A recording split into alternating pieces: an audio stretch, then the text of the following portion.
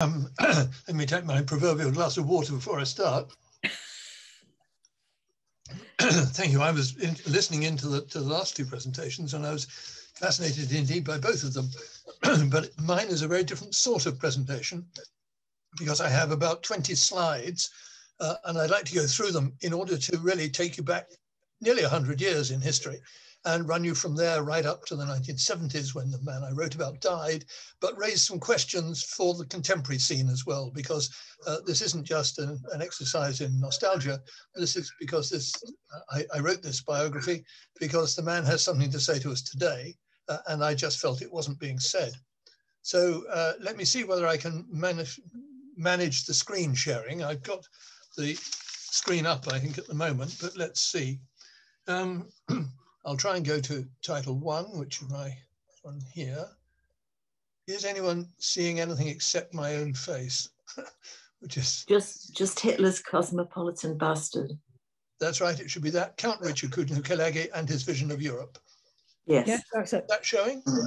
Yes, it is. Thank you. Yes. You're seeing that. That's absolutely perfect. Thank you. That's the title I've chosen, and I'll briefly explain it.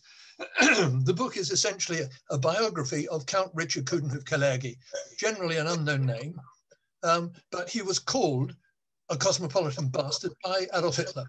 In the third volume of Mein Kampf, he expended quite a lot of energy describing what he thought was wrong with Coudenhove-Kalergi and his vision of Europe. Now, it's interesting to ask why he did that, but it doesn't really matter for the moment. What matters is that that's the title, the insult he launched to Coudenhove-Kalergi, and it's what we use for introducing the book and catching attention. The reason that Hitler spent this energy on talking about this man whom now most people don't know about here, certainly not in the English-speaking world, was that in the 1920s, Coudenhove-Kalergi and what he founded, which was a movement called Pan-Europa, was a serious challenger to the Nazis. Hitler set up the National Socialist Party in the early 1920s, and the Count set up Pan-Europa in 1924. At that time, the racist German, if you like, and the cosmopolitan European were literally rivals for public opinion, for the hearts and minds of the German people and of other Europeans. And the reason why they were fighting each other was this. This is the map that we recognize quite a lot of, but which was extraordinarily new to people at the time of the end of the First World War. All those countries on the right, from Estonia, Latvia, Lithuania, Poland, Belarus, Ukraine, Moldova, Romania, and Romania did exist. Hungary wasn't a separate state, Czechoslovakia didn't exist. All that patch is totally new. They're all new nations created out of the settlement at Versailles after the 1918 war. And that disturbance, if you like, that reassertion of national identity for nearly half the states of Europe is what we're used to. It's what now makes up the membership of the EU. All those, almost, not quite all, but almost all those, are what have come into the EU in the intervening generations. But the world in which the man I'm going to talk to you about grew up was a world in which there were only 3 or 4 big empires in Eastern Europe. There was a big German one, which went all the way up the coast through the Baltic states.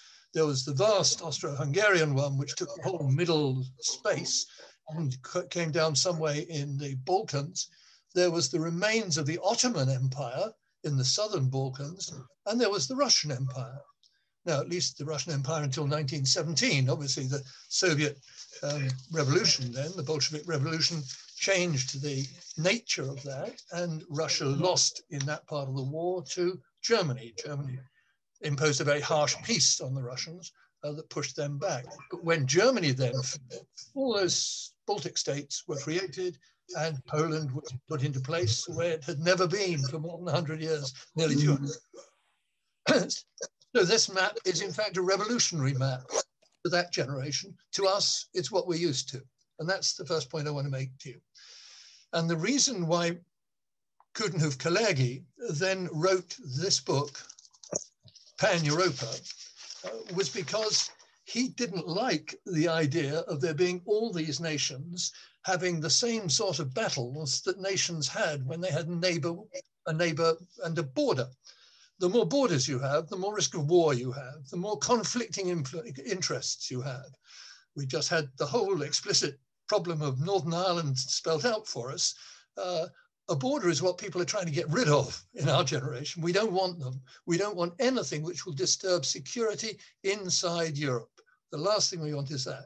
Brexit, for that reason, is a walking disaster. We have unilaterally created a border in the Channel. There's a secondary border up the Irish Sea, but that's the main issue from a British point of view, an English point of view, is that the new border is in the Channel, and that's something we haven't had, not since 1970s we haven't had, and psychologically we haven't wanted since 1945. The last time we had borders in the Channel, bombers were going either way, serious borders in the Channel.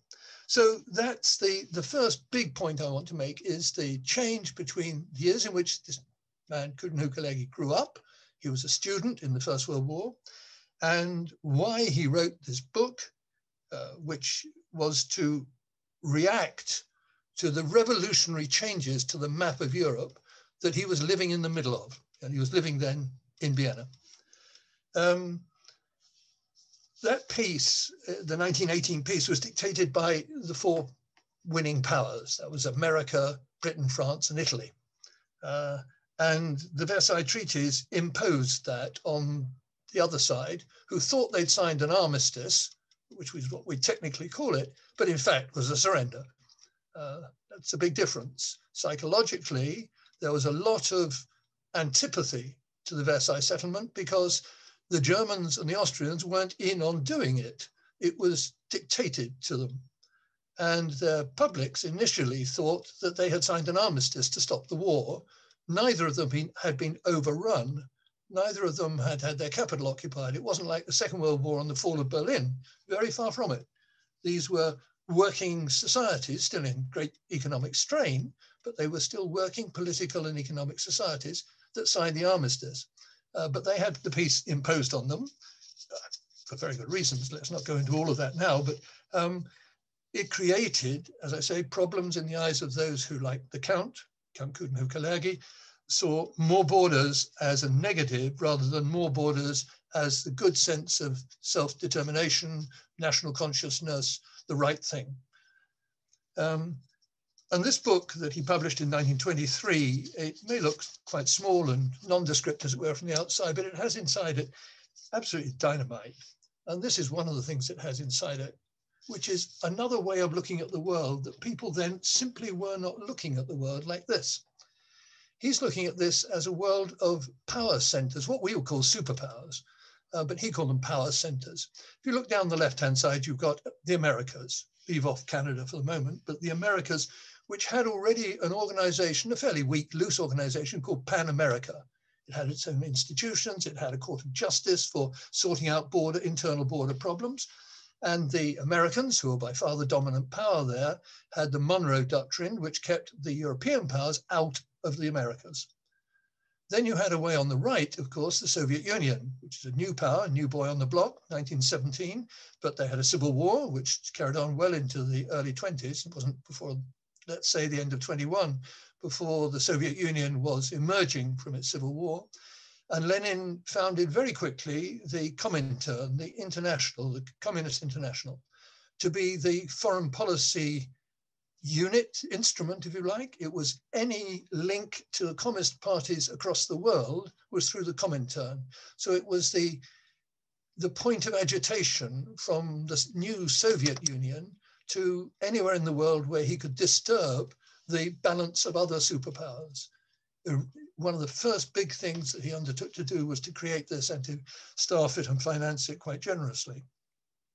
Then there was another quite obvious power center, which we don't see so physically on the map. But if you look at the offshore islands off Europe, that's Britain. And at that time, Ireland still was before the independence of the southern part of Ireland. That was part of the British Empire. And the British Empire was spread all over the world. In fact, it was, in terms of population and in terms of wealth, the equivalent, if not greater, than the other two that we've mentioned. Certainly wealth, we had a bit of a problem. The Americans were more wealthy by the end of the war in terms of the state's balance sheet, but in terms of background resources, the British Empire was up there with the top power brokers. You can see most of the eastern and southern part of Africa, all of India, Australia, Canada, all that is part of the great British Empire. And no one's talking about a Commonwealth. I mean, that is a much later development in thought. This is the empire, okay? It includes dominions, and the dominions are being given British status, as to say their citizens are also citizens of the British Empire. But the running of this place is still essentially out of London. It's not until well into the 30s that we get the Ottawa Agreements, which give enough independence, dare I say, to New Zealand, Australia, South Africa, and Canada. That gives us a more diffuse view, which we now have, as it were, our more recent history of Britain and its empire. There's, of course, a much more recent one than all of that, decolonization, which has totally changed this map. But the point of this is to see that here is Coudenhove-Kalergi saying what really matters is not individual new states in Eastern Europe. Forget that. The dynamite he's putting in the debate is saying, watch it, if Europe is not one of the superpowers, whose breakfast will we be? Will we be an American breakfast or Russian breakfast? Will we maintain rule over Africa, rule over the Middle East? He even has a question mark. If you look very closely at Turkey there, Turkey has a question mark on it. But that's really the point he's saying. He's talking geopolitics, and he's saying, why is Europe not a player? Why is it the chessboard and not one of the players? And that is totally new in the way people thought and spoke about Europe at the time. But it's remarkably close to what we're talking about now when we talk about the EU and complain, as I do somewhat, that it doesn't have the status of the superpowers. It is still a superpower in spe, hopefully a superpower. It has elements of it. It has some elements of a common currency, not all members. It has some elements of foreign policy, not followed clearly by all members, not necessarily led all the time by the central authority, often led by the greater nations within the EU. It's divided. Let's just go back as far as Iraq, clearly divided on a big foreign policy issue. It sometimes speaks with not always one tongue about Russia. There are mixed interests about relationships with Russia. And now China, which is, dare I say, meddling, it certainly has the chance to meddle and to divide one element of the Union from another, with the interests, the economic interests, which are state-controlled, obviously, from China, but are not state-controlled from Europe. It's an uneven playing field in that respect. So those are the big thoughts at the very beginning of this whole thing. And unless we get those big ideas in our mind, I think we'll misunderstand the rest of the story of this man. Here he is with this revolutionary idea, way of looking at Europe, saying, perish, or unite rather, or you will perish. That is really his message. It's the title of one of his books, Unite or Perish. Not unfortunately translated into English, I believe, but I'm not quite sure on that one. But here is the next picture, which is the result of his publishing this book. And it's not just a book that sinks without trace. It's a book which is picked up by the liberal press, reviewed all over the place, condemned by the Nazis, condemned by the communists. It's a talking point for several years, immediately translated into every language in Europe, and politicians take note. And he sets up, alongside publishing his own book effectively, he sets up a think tank cum pressure group called the Pan-European Union. And it has its first big congress here. We're just giving this mass picture for you in the great concert hall in Vienna in 1926. And the great and the good of Europe all flock to it. Einstein is there, Freud is there, Thomas Mann is there. They get the last democratic prime minister of Russia, Alexander Kerensky, to speak. Obviously, the Count Coudenhove-Kalergi himself speaks. Foreign minister this, prime minister that are all there speaking over 3 days to the assembled Congress in Vienna. No wonder that Hitler is worried that there's something else happening that isn't the equivalent of the beer hall putsch. And may I say, the beer hall putsch took place 10 days after Coudenhove published his book, Pan-Europa, back in 1923. At the end of that year, is the Putsch. The end of October is the publication of the book. So they really are rivals absolutely contiguous in time, and both pushing for some sort of political power and recognition of their ideas. The ideas that Hitler's putting forward are racial dominance by one country, the very opposite, obviously, of what Coudenhove-Kalergi wants, which is a peaceful accumulation of the spirit of Europe in one political form by everyone's consent. He wants all these nations, now nearly 30 of them in Europe at the end of that First World War, nearly 30 states, just about what we've got now, coming together by consent to create a union. Well, I won't go into all the details of this. He has a startlingly good first marriage to the leading actress on the Vienna stage. They move into this fantastic flat, which had been the Cistercian prior's residence until he decided he could motor in from the Abbey every day and didn't need the residence. And so he and his wife got this cheap because the Chancellor asked for it, which is very nice. And it had its own private chapel, and it was well appointed, 4 servants on the ground floor, and it was the embassy of Pan-Europa, as it were, in Vienna. It hardly needed an embassy as well as having offices right next door to the Chancellor in the Hofburg, which was the main administrative center of Vienna. So this man was right in the middle of the stream for Germanic-speaking world, pressuring with his new ideas, putting intellectual debate on the spot. People had to come to terms with this way of looking at how to deal with Europe. But we all know the story of Hitler. He got to power in 1933. He annexed Austria in 1938. And this plaque, for those of you who read German, is attached to that flat, the picture of which I've shown you. And it says, on the night of the 11th to 12th of March, 1938, he and his wife fled from this house in the Prälatur of the Heiligenkreuzerhof, and had to flee from the occupying troops of National Socialist Germany. And it was put up there in 2012, so the memory of this is still fairly fresh in Vienna. This man led an extraordinarily adventurous life, and when I put this one up, it might surprise you to find this in a story about Europe's past, but it isn't. If you all know the film Casablanca, I'm sure. Just quick memory of this. There's a love triangle between the 3 people who are in the front of this poster, Dirk Bogert, Ingrid Bergman, and Paul Henriet. And Coudenhove-Kalergi is the model for the character that Paul Henriet played, which was Victor Laszlo. That's the husband of Bergman, who's technically at the beginning of the film, he's in a concentration camp and he escapes and upsets what's a growing love relationship between Bergman and Bogart. And they all finish up in Rick's bar in Casablanca, where Paul Henriet leads a stirring singing of the Marseillaise that drowns out the German attempt to sing Die Wacht am Rhein. So the great resistance hero is surviving in semi-neutral territory, but has to escape, but he has to get the love triangle right.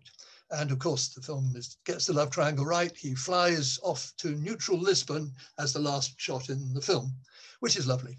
It also ties in with where Coudenhove-Kalergi, not surprisingly, was flying out of Lisbon to try and get to free New York, which was a lot safer than staying in Europe.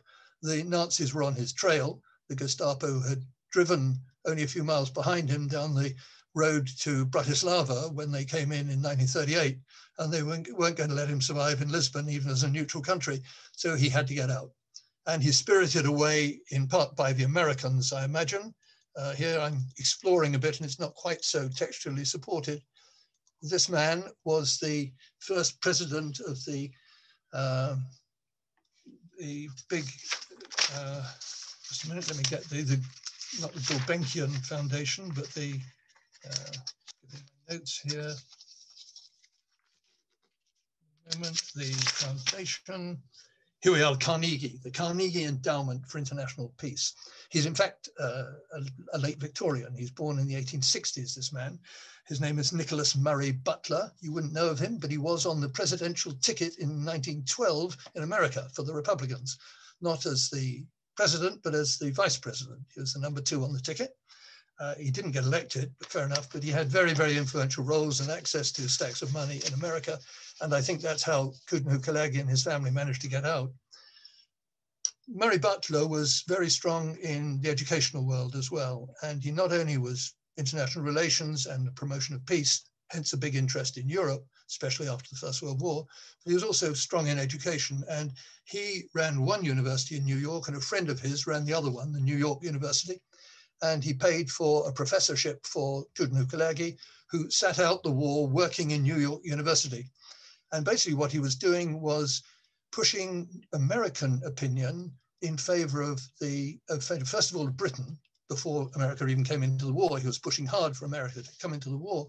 And then when it was in the war, trying to get common war aims between Roosevelt and Churchill for the end of the war. And that didn't work all that well, because Churchill, and he had a hot line to Churchill, saw things in a more antagonistic way vis-a-vis Russia than did Roosevelt. Roosevelt knew that Russia had to be on board to win the war, and he wasn't going to do very much to rock Stalin. In fact, he was going to do nothing to rock Stalin. Churchill knew that after the war, there was going to be an almighty barrier between what Russia stood for and what the Western democracies stood for.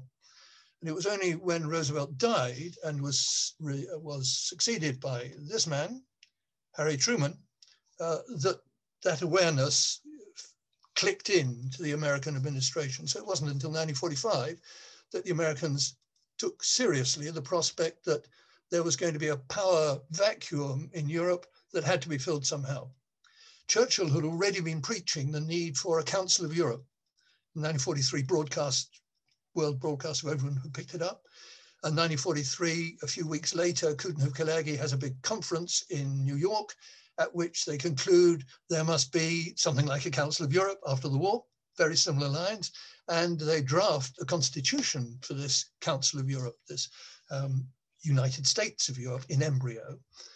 And that, to Harry Truman, is music to his ears. In fact, he's on the record as saying, the United States of Europe, that's an excellent idea. Quite different from Roosevelt, quite different.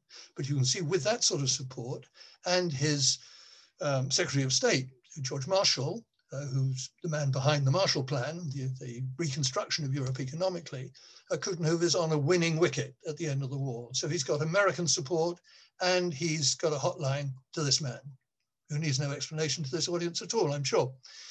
This man loses the 45 election, you know that very well, and he's out of power until 1951, the second election in 1951. And in those 5 or 6 years, apart from being extremely depressed at losing power, which is quite obvious, and being exhausted from the work in the war, he's casting around for a new role. And the role that he takes is not just the liberator of Europe, but the man who's going to unite Europe. Now, that unite gets clarified in the early post-war years by things like the coup in Prague, which means that Czechoslovakia is not going to be in the Western half, right? That's taken by the communists, by a very clear division of Germany, a hardening of the line between the Russian and the Western Allied parts of Germany. So it's not going to be all of Germany either. A coup in Poland, or effectively a coup in Poland, that makes sure it's the Communist Committee that runs Poland and not the Free Pole Committee that has a chance in Poland of surviving even. So the line gets very clearly drawn. The Europe that Churchill was able to do something for is Western Europe. Much less than his early imaginings, and when he first got in touch with Coudenhove-Kalergi, or the pair of them palled up in the 30s, which was a bigger Europe. It was that Europe of the map that I showed you. By this time, we're squashed in Europe into Western Europe. But he does a lot in Western Europe. This is the next big event. This is the Congress in The Hague, or I should preface this first of all, when Churchill makes his first big post-war speech on Europe in Zurich in 1946, he's had lunch with Coudenhove-Kalergi just a week beforehand on the shores of Lake Geneva, where he's recuperating and doing some nice watercolor painting, or oil paintings rather, of the lapping water on the lakeshore. They have a lovely lunch. And when Churchill gives his speech in Zurich, he says how much he owes to Coudenhove-Kalergi and the Pan-Europa movement between the wars, explicitly stated there. So of course, Coudenhove is in seventh heaven. He's going to do whatever he can for Churchill now. And Coudenhove, who's over there on the very far left, you see someone looking slightly upwards rather than towards Churchill. That's Coudenhove with the slightly Japanese face. He was described as slit-eyed by a commentator who was also sitting on this panel, not in view, I'm afraid, just behind Churchill, Denis de Rougemont, who was a commentator of the time and a great cultural historian, described him as slit-eyed Coudenhove. But Churchill is here in this second speech, not the one in Zurich, but the one in The Hague in May 1948 at the great founding Congress of Europe that essentially founds, it doesn't technically found it, but it boosts the European movement. Previously, that had been founded in the Albert Hall by Churchill and one or two others, largely on the conservative side. He couldn't get much Labour support for it, but he went on trying hard to get cross-party support, but it was difficult to be cross-party and still support Churchill because he was growing, dare I say, more anti-socialist, as it were, by the year. In parallel with this support for Churchill, Coudenhove-Kalergi, I show you here the place where it happened. This is the Grand Palace Hotel in Gstaad, which is not far from where Coudenhove had his little country house. And Coudenhove managed to poll, first of all, 4,000 West European parliamentarians across the countries of Western Europe that were not communist, a letter poll. So it took some months, but he got lots and lots of replies. And then invited a couple of hundred of the leaders of these parties to come to this place and set up the European Parliamentary Union, the EPU. Many of you may know about the IPU, the International Parliamentary Union. This subset, as it were, is quite independent body, a new initiative by Coudenhove-Kalergi. And it met 3 or 4 times every 6 months or so for the next 2 or 3 years. And it was in favor of having a Parliament for Europe, number 1 in its agenda. Number 2, that Parliament should write a constitution for Europe.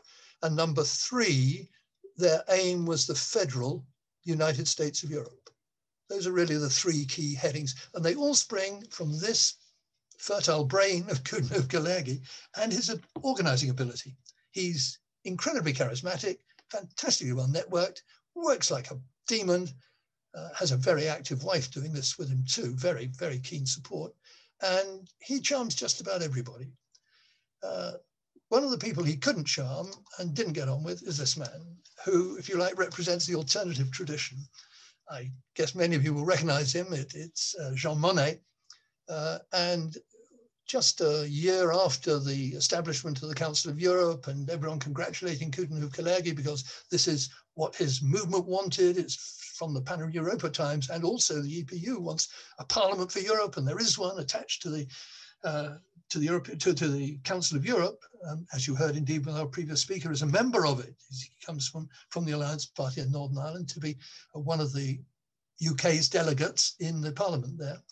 But that parliamentary assembly was shackled, if you like, shackled at birth by the British, who basically wrote the treaty, and restricted to being what the Foreign Secretary at the time, Bevan, described as a talking shop, because the Brits were in the chair for drawing up this new organization, and they did not want to lose national sovereignty to the people who had either been conquered or had been dubious, like France. I mean, half and half, as it were, conquered or complicit, or, well, some of them were free, but he was a difficult man, wasn't he?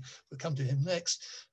But the others they'd freed anyway. I mean, the Dutch and the Belgians and the Luxembourgers. I mean, and then the Italians. Well, of course, they've been both ways, haven't they? Whose side were they on? And from the British point of view, the notion of going into close alliance that would lead to sharing sovereignty with the people who just emerged from that sort of war, which wasn't our sort of war. We weren't invaded.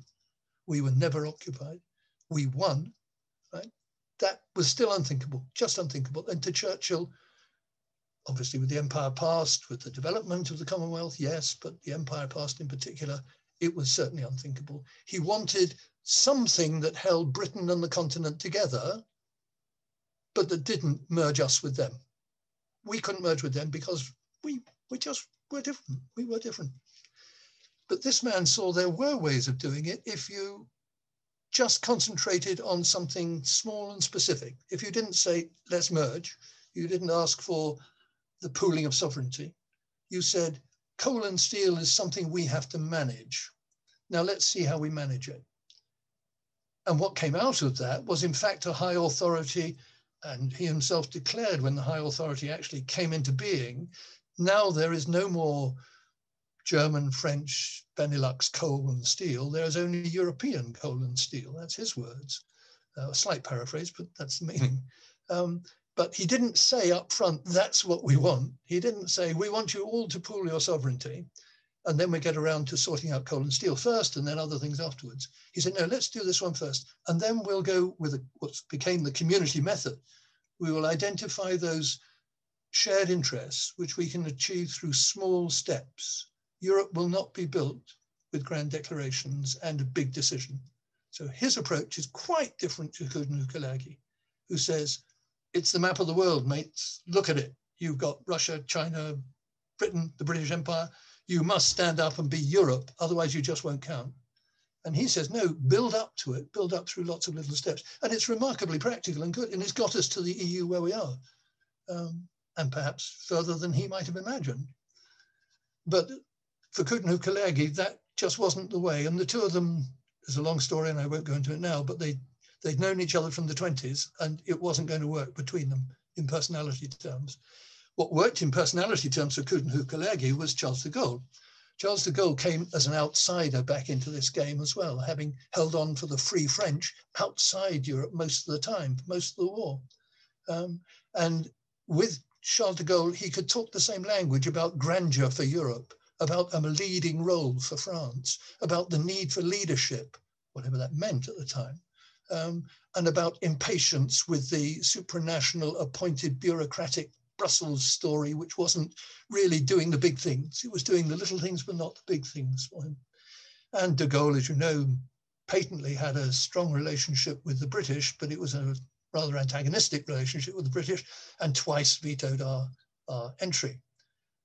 To be fair to Coudenhove-Kalergi, he was with him for the first veto, but for the second one, he counseled him beforehand not to veto again. And although he had a very close relationship to the general and was one of his advisors, or unofficial advisors, de Gaulle didn't listen to him that second time. Anyway, all these things come to an end. Even my talk comes to an end, and that is a grave. And de Gaulle died in 1970, lost power in 69, died in 70. One of his last acts was to sign his memoirs, signed in the front cover of his book, to my esteemed, highly esteemed friend and colleague, Coudenhove-Kalergi, or something, some phrase like that. And Charles de Gaulle's widow sent this on to him after her husband's death because her husband had been too weak to pack it up and send it. But barely 2 years later, our man also died, and he's buried here at the end of the garden of his Swiss country house. It's now a separate little private cemetery. And in the shed at the far end, rather oddly, is his first wife, who was the love of his life, died in the early 50s. And next to him here is his second wife, who was in fact an invalid for at least half their marriage. And it wasn't really a very fulfilling marriage, I think, for either side. And the third wife led the ceremony that actually interred him here in 1972. So there we are. That's the book, if you want to go and look for it or ask for it in good bookshops. The questions he's putting to us today are about leadership. They're about identity. Who is a European? Who can call themselves a European? Can you tie that identity with your national one or not? And if you are European, why aren't we doing something more about it than we're doing at the moment? Why is Europe half a currency, half a foreign policy, quarter of an energy policy, some climate policy? You've got to scratch around a bit. Very little of it, bar the internal market, is full. And even that's not really full for services. It's full for goods. But services, we're still a long way off. So he wanted the lot and wanted it early and immediate. He wanted intellectual honesty about what you're doing. Jean Monnet wanted the small steps that eventually create solidarity. But this man said, in the long run, you're dead. There you are. Thank you.